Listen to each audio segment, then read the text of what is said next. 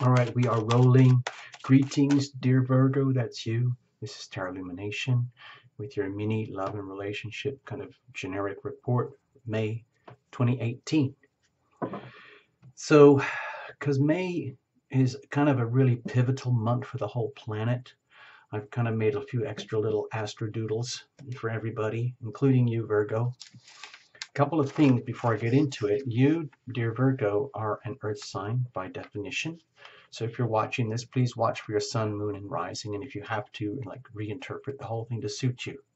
But the thing is, there's huge shifts in energy happening this year, very slowly, incrementally, irreversibly. For now, what's happening is we've got the big here's I'll just get straight to it. Okay, Virgo, May 2018. Taurus energy, big deal, May 15th. There's the big Taurus new moon, and Uranus moves into Taurus pretty much on the same day. That's a huge deal, okay, for all Tauruses, for the whole planet. And it's very harmonious, supportive for you, dear Virgo, because of being an earth sign. Okay, so that's happening for you up in your ninth house here of higher consciousness, okay? Direct, like, access to, like what I would call the heavenly vibes, so to speak, but in very tangible ways. I'm not talking about 12th house stuff here. Also, the thing is, we've still got this big shift here in Capricorn, and this is a very long-term transit for you guys, and it's happening here in your fifth house of love and relationship, love and romance, really. Relationships more over here, but it's more to do with true love and romance and creativity and self-expression. So when you add the Taurus and the Capricorn energies together, it's very harmonious for you. Even though these are huge shifts, this is very deeply transformational with Pluto in Capricorn here, but it's very slow. It's very, very hard to detect it at the personal level, okay? So it's still ongoing. So my feeling is that even though none of this is directly in your love and romance part of your life, except for the Pluto and Saturn, it's at least you're aware of this, okay? So please allow for serious reality checks in your love life, okay? Romance and all of that stuff. And because it's Pluto, it's very hard to understand because it's going to be moving so slowly, but it is deeply transformational. Also with Saturn there's going to be a big crescendo around January 2020 somewhere in your love life. I'm just letting you know that right now, okay? All right? If you need to get into it, you can get to me directly at tarotlumination.com and we'll figure it out, okay? For the time being, let's just play around with this little reading, okay? Sorry this took a really long time for the introduction, people. No jumpers, no flyers, no oracles, no reversals. Sorry, I love the cards the way they're originally made. They're just beautiful as they are. And I know there's lots of other decks out there, but I stick to the basics. It's just like, buying a hot dog when you're out and about or something like that, and it's like last resort food. Also, we're going to be using the crucible spread here on the understanding that there's you, dear Virgo, there's a significant other, and a third entity itself called the relationship, okay? And in a loving, healthy relationship, both parties invest in the relationship. I think of it as a crucible, where a crucible is a very, very strong structure, typically like a high refractory ceramic bowl that can withstand the intense pressures of relationships as we intimate and separate. You can also think of this as singles if you really, really want to. There's you, Virgo. There's a potential over here. If we take the laws of attraction, you are radiating, and this is what you would get back as an echo. Okay? So let's get into it. Cards are shuffled. All right, here we go. Oops, excuse me. So this is you pulsing, radiating love, romance, relationship dynamics, okay? Whatever they might be. Consciously or unconsciously, you're still radiating that stuff, okay? This would be the significant other, the chosen one that you have in your life, for better or worse. This would be deep inside of you, deep inside of the other, and the core itself, the relationship. Okay, so you can see here the bowl shape. This is the crucible in which the relationship is conducted. This is the relationship, the third entity. And here is the momentum of the relationship. Okay, we're going to look at the weather, circumstantial energy in just a moment. And like everyone else, Virgo, we're asking you to make the best of the weather, whatever it is, and not take it too personally. So you have the King of Wands. Now, my feeling is that this is a very strong but very, very subtle message from the universe to tell you, dear Virgo, you're doing a very, very good job, one way or another, somehow or other, no matter how stressful things are for you in other aspects of your life, including love and relationship. At the core level, you're doing a really, really good job of keeping your dignity, your self-respect, your honor to yourself, loving yourself first, and then that's radiating out of you as though you're living by example, almost like you're an inspiration to others, and nobody can know and fully understand what you do or how you're doing it. It's just like it's just kind of an aura, okay, and it's being reflected back to you. And the other thing I feel obliged to say that is if you're not feeling that way at all, Virgo, then your circumstances and your environment are giving you hints some way, somehow, that it's time for you to conduct yourself and carry yourself in your full splendor, no apologies, no shame, and literally be the inspiration to others. This is the energy of like being the person that everyone wants to be around because they don't know why. It's just like you've got something, okay? So my feeling is that the universe is telling this to you, and it's my feeling, my primary feeling is that you're doing this anyway, whether you know it or not. So that's very good, and I think it might be something to do with what we were talking about here, this incremental shift into the very strong Taurus Capricorn energies, which are very, very supportive for you, the person, the individual Virgo, which happens to have an echo effect here on your love life. Isn't that handy? Let's have a look at you. What's going on? Okay. Well, this is very supportive too. With the Nine of Pentacles here, you might be getting a very soft, fuzzy, warm, self-loving feeling like, wow, I must be doing something right. It's like you might have all sorts of like technical challenges in the love life, the relationship, just like everyone else. We've always got issues. Everybody always has issues, things that are like a work in progress, stuff that has to be taken care of and worked on. But overall, this tells me that you're doing a really good job of just being you, being very solid, independently you, being very, very, let's just say, minding your own business, taking care of your own business, and doing again in a circumstance that is very supportive for you to be like your best self and to enjoy who you are and what you have as a person and seeing that reflected back to you from your environment. I feel like going on a really extended reading here for you guys, but I can't do it because it's not fair to everybody else. But this looks really wholesome to me and really inspiring. Now, whatever else is going on, okay? So I just wanted to get that out there because we don't pull all the cards spontaneously and then look at them to tell the story that way here at Tarot Lumination. We go one step at a time. To me, it's an indication that you are enjoying literally the fruits of your labors. And this is very, very satisfying. This is not egotistic in any way. This is the sense of contentment deep inside, like a life well lived, a job well done, a person who has been conscientious and made good decisions. And it just happens to have a ripple effect, an echo effect into your love life. Let's have a look at the other. More pentacles here. With the Page of Pentacles, you, Virgo, might be relating with someone who gets it. They understand you in some very clear, evidential way. In other words, love is as love does. I'm not talking about the esoteric stuff out there, the potential romance and all the fairy tales and everything. I'm talking about the nuts and bolts of a love life where you are being, let's say, a really good version of yourself right now. and it's evident and it's showing, and you're getting that reflection, that reciprocal energy back to you because it's so good. It's like this is the only outcome, and it would be the energy of someone. To me, it feels like they understand you. Like, I get you. I totally get you. I don't understand it all.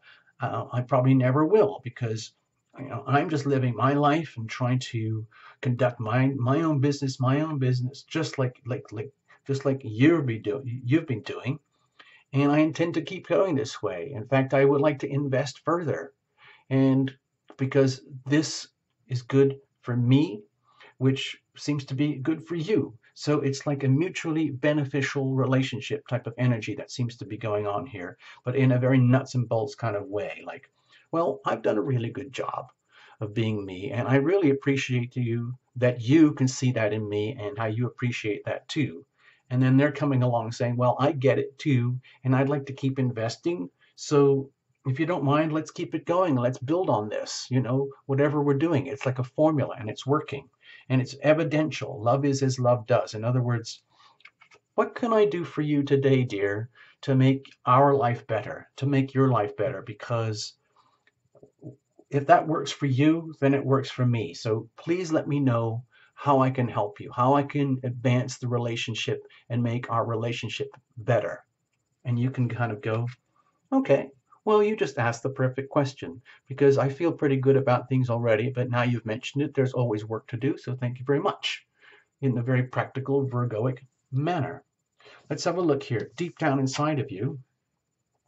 Okay, well, with the Hermit here, it doesn't necessarily mean you're all solitary, miserable, and on your own. What I feel deep down is that what's happening inside of you is this really kind of profound soul journey that is becoming evident. In other words, you are enjoying the benefits of relationship where you can see how the structure of a relationship can provide a really, really nutritious environment in which you alone, Virgo, can evolve and grow on your own spiritual journey and learn a lot about your own pathways unfolding for you that can only occur, that you can only learn and discover in the context of a relationship. So you're going to have those moments where there are, challenges or even crushing challenges, but the crucible is there to handle it. Okay. So it doesn't mean just because you had a really rough day, it's the end of your love life.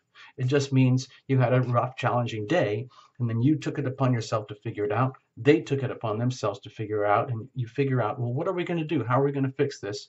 And you discover that, wow, this is a formula. I can learn how to evolve and grow myself as an individual in alignment with my loving partner over here, because they get me and I get them. So we are literally like nurturing and growing each other. Love is as love does. And this becomes like a spiritual pathway, a spiritual mission where it's almost like your soul is realizing that you literally sort of create your own destiny, decision by decision, when you activate the healing power of love, the healing power of love in action. In other words, love is as love does, where, from my perspective as your reader, love is the willing decision to deliberately, if you have to, extend yourself, go outside of your existing comfort zone to foster and nurture the spiritual healing and growth and happiness of yourself, first and foremost, and your most significant loved ones around you. Okay? Love is as love does. It might not be fun. Maybe you have to stay up really late helping a child do homework, or maybe you have to really put up with a very angry spouse or mate or somebody who's had a really tough week, but you have to figure out ways to deal with that. That's love in action, doing something that you perhaps don't want to do. Maybe you'd just rather sit home and somebody feed you grapes and champagne all day, but that's not love. That's more like indulgence. Okay. So deep down inside of them, okay, well, with the Hierophant here, to me, it looks like they're willing to invest and go further to the point where they'd like to get things kind of locked down and formalized. Where, again, in the context of this relationship, since it looks like it's quite mutually supportive here, in the day-to-day terms, just literally like this, okay? Literally, love is as love does, love in action. But at the soul level, it looks to me like they totally get it at the very foundations, where this is starting to look like a formula, so much like a formula that you could itemize it in terms of a code, almost like a how-to book. Like from their soul level, it's looking like to them like wow, to me this feels like we're doing it by the book, but doing it in such a way that actually works. In other words, to the point where they could actually write the book on this, like what happens in a loving relationship.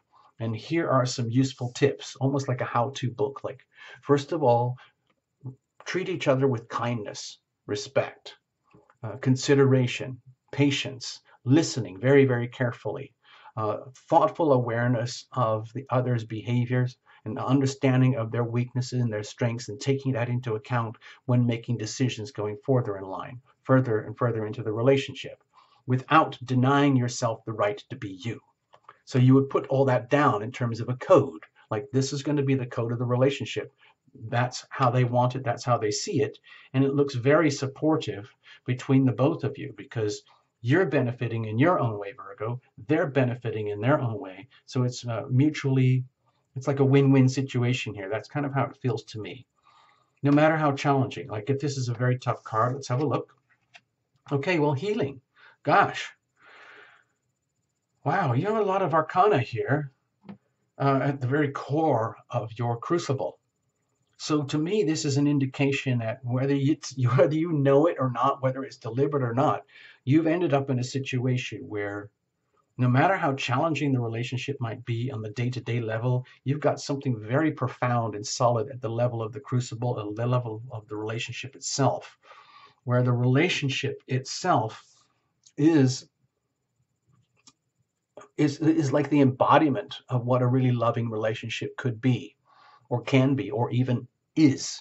Because like with tarot illumination here, one of the big themes is the healing power of love, where love is almost synonymous with healing, because in a deeply loving relationship, a lot of healing occurs where you become a healer to your significant other, and reciprocal energy, your significant other becomes a healer towards you. So the whole relationship becomes a very nutritious place for healing, because instead of looking at it as a relationship about how to exploit and get what you can out of each other, instead it's about investing in each other. And one of the most effective investments that you can make in each other is the healing itself, so that you can evolve and grow and heal together. So you become your richer, more fulfilled self, and they become the same way themselves in their own way. Completely different people on a completely different journey, but in a shared environment, the crucible and the love and the relationship. And it's the healing, because the healing is so important, because that's how we grow, because it's like removing the obstacles from growth. Because if you come into a relationship and you're very sick and they're very sick, and it just gets worse and worse, like an abusive relationship meets an abuser, or you're a victim and they're an abuser, and things like that, where the relationship ends up as a really karmic, ugly kind of thing, where you have to learn the hard way that it's not healthy to be a victim, and you don't have to be a victim. You can be programmed to be a victim, and then you have to learn how to get out of that. It's very, very tough. But in this situation here, this looks like one of those kind of rare situations where it's harmonious and it's mutually self-fulfilling and growing, so that it's beneficial for both parties, very healing for both of you. The relationship, the crucible itself, is like a healing structure. Okay, let's have a look. Momentum over here. Well, with the Two of Swords, my feeling is that one of the this is going to sound strange, but one of the most powerful tools, like in the whole process of healing, is understanding, like, as we grow, we make decisions, and our evolution occurs through the process of decision making. You can decide not to decide, which is basically withholding all action in order to evaluate and live through a moment in time where you're not sure of anything. And then wait till the right moment to take steps and make a healthy decision. So sometimes, like with the Two of Swords here, to me it feels like it's a realization that in the context of your relationship, it's very, very important to exercise this, like the craft of patience. In other words, anytime you, Virgo, reach a challenging moment with a significant other and decide that when you reach those kind of moments where the potential for healing can occur, you can deliberately pause and exercise the phenomenon of patience deliberately to say, okay, hi, my dear loved one, like hello, my dear loved one. I can tell that we've had a bit of friction recently. What are we going to do about it? Should we take a break and try and figure out what it is? And they tell you, like, well, I'm glad you brought it up because I was very reluctant to. I was scared. I could smell that something was wrong and out of whack somewhere, but I didn't know what to do.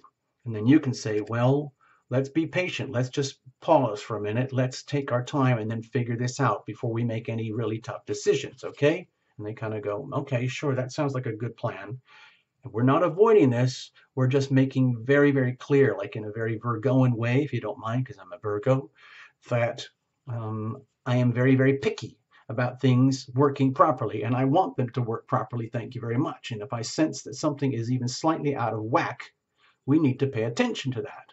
And they're like, well, okay, I'm glad that you're onto that kind of stuff because I'm not you, and I'm trusting you, okay? And you kind of go, okay, sure, well, let's make a plan. Oh, well, what's the plan? Well, first of all, let's pause. Let's take a break here and just sit down and figure out what the problem is and put it in words, okay? In a very Virgo and practical manner. Okay, all right. One tiny step, one tiny decision at a time, okay? Okay, I'm up for it. Okay, you start. What's the problem? Just get it out there. One little decision at a time, one thought, one conversation at a time, okay? All right, okay, I'll start then. Hold on. And then you kind of get into it and you work through it very, very patiently, one decision at a time, deliberately pausing to take breaks anytime that something feels out of whack, and then putting all the thoughts very, very clearly on the table. And that can be actually part of the formula for the healing process. In other words, conscious, deliberate healing, decision by decision, one tiny step at a time, by open conversation and truthful dialogue between yourself and a loved one. Okay, Virgo? I see you as really quite lucky here. It's not going to be this sweet or this nice for everybody. I just see that you're in kind of a good spot here. To me, a lot of people are intimidated by this tiny little card here, but it's not. It's actually a very beautiful, powerful card representing to me, your reader, the phenomenon of decision making, which is all about how we activate our evolution by making decisions to do this or that, evaluating, being willing to see the middle ground and take your time and figure things out, okay? So I'll just put this on the side here. I'm just going to leave it. I'm not going to say anything more. You can reinterpret however you want. You've done this before. Watch for your sun, moon, and rising. And all the best, Virgo. See you again soon. Bye-bye.